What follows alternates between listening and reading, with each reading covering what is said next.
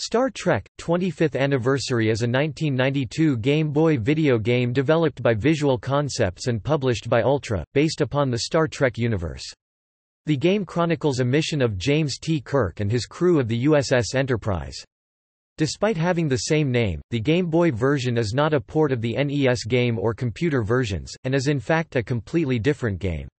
It was succeeded by Star Trek: The Next Generation for Game Boy, developed and published by Absolute Entertainment the following year.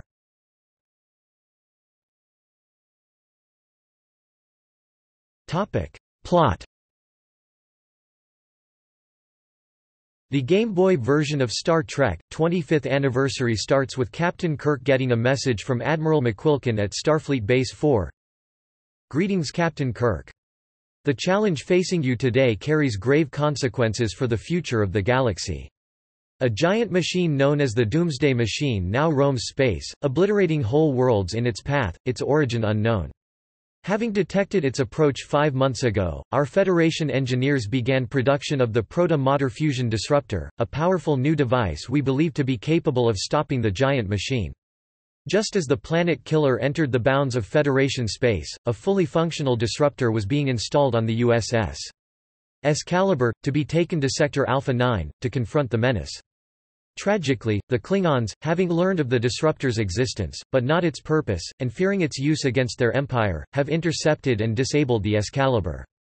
They have stolen the disruptor, and unwittingly doomed countless worlds to extinction. Preliminary investigation has revealed that the Klingons, for purposes of security, have disassembled the disruptor and hidden it in 12 pieces, on 3 separate worlds. Your mission is to recover the disruptor and stop the Planet Killer. Our intelligence reports suggest Planet Neural in Zeta Bootis is the best place to start your search. Good luck, Kirk. The fate of the galaxy is in your hands.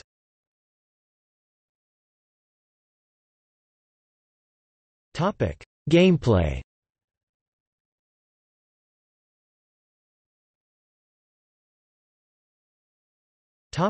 Space travel.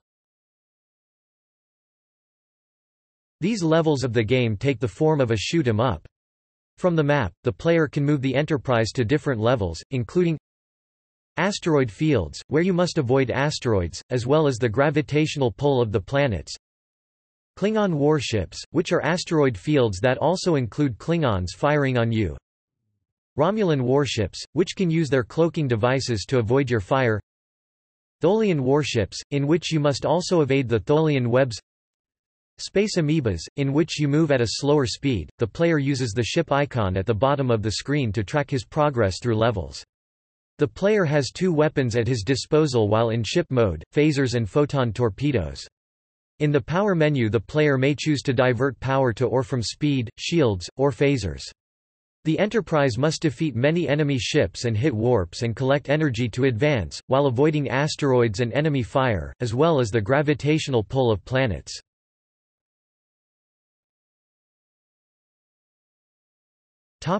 Away missions. At the end of each map is a planet that contains the parts of the disruptor. Kirk, Spock, and Bones beam down to find the parts. Here, the game takes the form of an adventure game, with the player taking control of Kirk. As Kirk, you use your tricorder to direct you to the disruptor parts, and identify various obstacles that are in your way. Occasionally, Spock or Bones will call you on your communicator to offer help.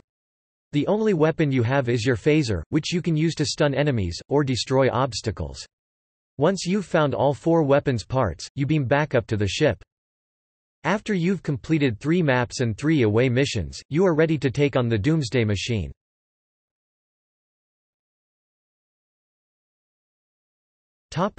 Doomsday Machine. Before the final boss, a red alert flashes on the screen, warning that the Doomsday Machine is dead ahead. In the last level, the player must advance his ship past other destroyed Federation starships and asteroids while dodging starship-sized fireballs coming from the Doomsday Machine. When the player reaches the machine, he must destroy it in progressively smaller segments while continuing to avoid fireballs. When the game is beaten, the player receives a final message from Admiral McQuilkin at Starfleet Base 4, "Congratulations, Kirk. You've destroyed the Planet Killer, and saved the galaxy. The Federation owes you its thanks.